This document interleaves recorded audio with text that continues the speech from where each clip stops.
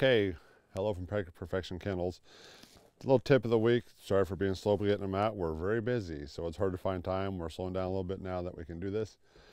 The clip you're going to watch now is a clip of a young dog that's being worked on bird releases and also blanked around. And in both situations and both things are done improperly. This is a dog that we've had in training that we had to fix of gun shyness. This was probably the beginning. This clip was probably the beginning of his becoming gun shy with someone else who just didn't have the experience or knowledge to know. The other thing that they do is they work the dog on a bird release and they get the dog way too close. So the first thing you see is the bird release going off, and then it startles the dog, and then the blank goes off and the dog just freezes. And this is a little puppy, which is saying to you that these are the little signs, or the big signs to us, saying that wasn't fun and he didn't like it, and it startled him. And so these are things not to do. So when you're working with a bird release, if your dog's getting too close, have him on a check cord. He also had a check cord on, but did not have a hold of it.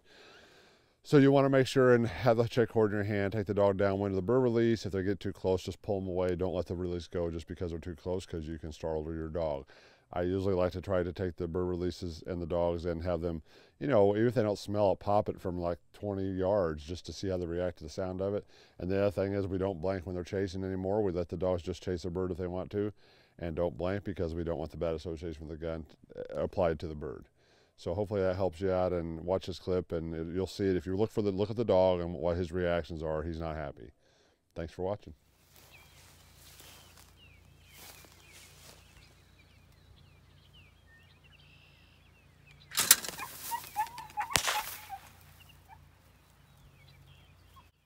Good boy.